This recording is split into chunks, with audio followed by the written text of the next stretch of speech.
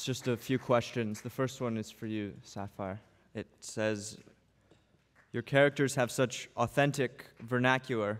How can I, as a teacher, help my students retain their home language while still helping them succeed in the system?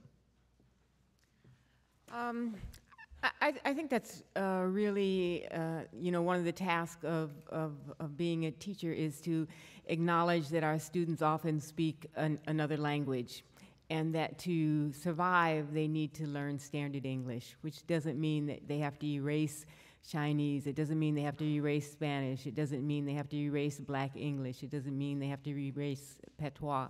But it does mean that the necessity of making it means that they learn a second language. And if you teach it like that, that standard English is going to be a second language, not a superior language, not the best language, not the only language, but a second language, now you have an additional tool in addition to your mother language. Sherman, this one's for you, but if you had anything to add to that one, feel free as well. This feels like a beauty pageant.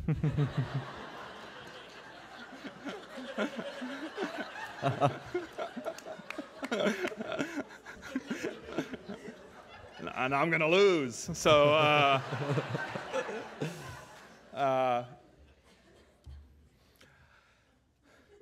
my initial response to that was, in my writing, my fiction especially, I use a res term, "enit," which is like aloha. It has all sorts of meanings. Some I've invented, and it made it into Esquire in 1992. So, at the end of my life, on the resume, I'll get to say, I put "enit" in Esquire.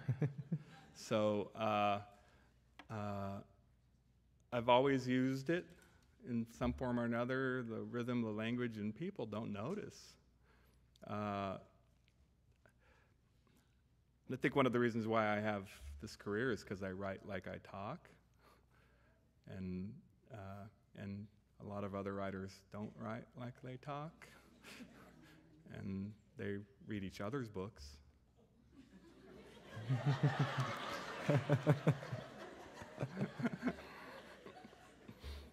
That's my answer. Yeah, I mean, that's, I flashed into my head one particular poet who, in this review, was hammering on a black poet who used slang and particular vernacular, and I kept thinking, you put Latin in your fucking poems everywhere. Hell of a lot more people know hip hop than rap, you asshole. So that's my response. The question I was going to ask was about tone, but I'm going to skip that one. And okay. I think you answered it. But this one's also for you. It's about your book, Absolutely True Story. It says there were so many deaths in it. Were you concerned that some might find the novel too bleak? We talked about this a little bit with the high school students. Sapphire ran into the same ideas with Push, the novel and the book, the idea that we were airing dirty laundry. My books in no way can get even close to how terrible it is, because I'm writing fiction, and people's real lives are, much more terrible. I actually pulled back on the death, though. That year, the book is based on my real experience of leaving the reservation school for the white school on the border, and 9 people died that year. I put 3 in the book, so I actually made it 67% better. So I think my math there was really messed up. But as I was saying it, I thought, I don't think that's how that math works. But the pain and agony, I don't even get close to, actually. So it's a pale imitation of what people actually feel like. No, but although True Diary was the second most banned book of last year in the United States, which is like, yeah. But the only one that was banned more was that picture book about the gay penguins in the Bronx Zoo. So what kind of country do we live in where gay penguins are more dangerous than Indians? Well, there's actually somebody asked about it because I think your book is still banned. Recently, there was something in Georgia. Yeah, in South Florida too, wasn't it? In Dade, no, it's Dade County, Georgia, not Oh. Dade County, Florida. Which I thought it was Florida at first, and I thought Dade County, Florida. I had this image of all these elderly Jewish people, marching against me. I thought that's the liberal county, isn't it? Isn't that hanging Chad category? Are they still pissed off about that? I thought, did they get the wrong vote? They're trying to ban Mein Kampf and they hit the wrong thing. But that's the first Mein Kampf joke I've ever told. So, but Dade County, Georgia, and the big thing that I loved the quotes. The head of the banning committee said, "This book is perverse, and this writer is perverse." So I want that on the sequel. I want above the sequel to True Diary, above my name, above the title, "This book is perverse." It'll sell 19 million copies. But I enjoy it, because as soon as they ban it, the book becomes sacred. And I always, whenever it happens, I send 50 books to the nearest public library. And Chris Crutcher, a young adult writer, does that. He taught me that. And so their books are on their way. So, yeah, it's not, people get a little worked up about it. It's not exactly Fahrenheit 451, but it's more like Fahrenheit 4.51. And all it does is help us. And it gives the kids who know they want to leave even more reasons.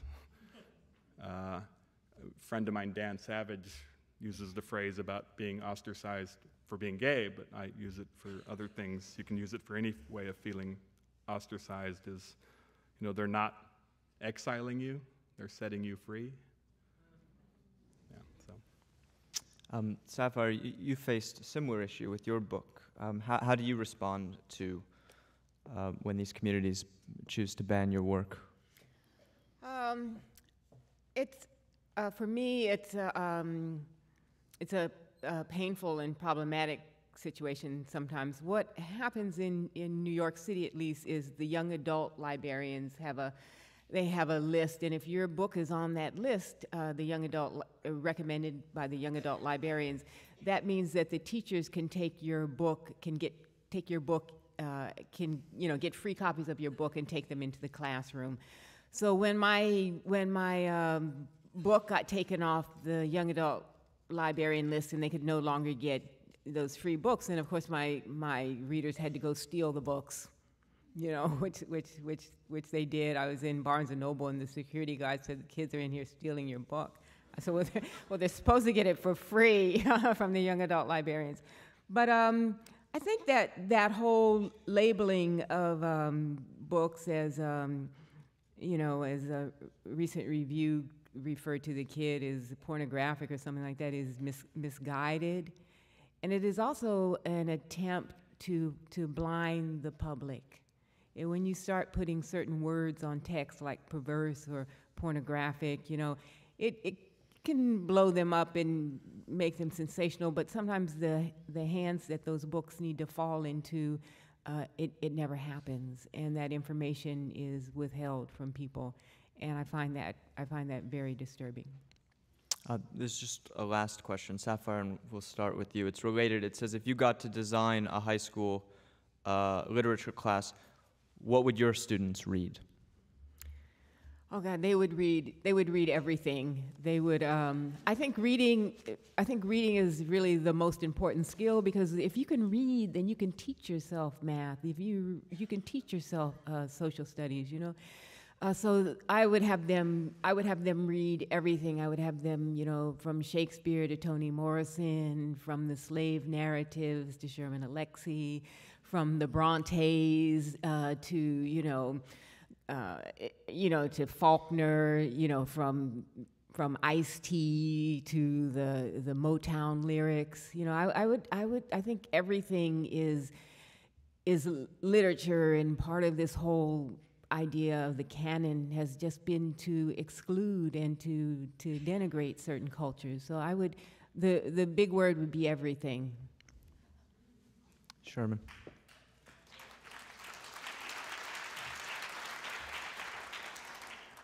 I've never been asked that question ever, so I guess people don't see me as teaching their kids. But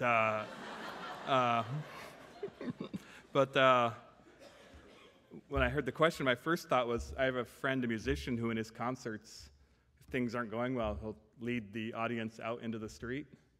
He once in Ballard, Washington, led the audience, about 100 people, from the club down along the street, down to the water on Lake Union, and he played on the beach at Lake Union when he was supposed to be playing in the club. So my thought there was to think, in a classroom, books can die. It's like reading a tombstone or something. So I thought, whatever books I choose, I thought I'd take the students out into the world with them. I thought, I'd like to start with funny poems, pick like 10 funny poems, and then have the students read them in shopping malls aloud. And make the literature come alive for them that way, and with humor. So, so that was my first instinct, is to take the books and the kids together out into the world. It's a good answer. Thank you both, and thank you all for coming.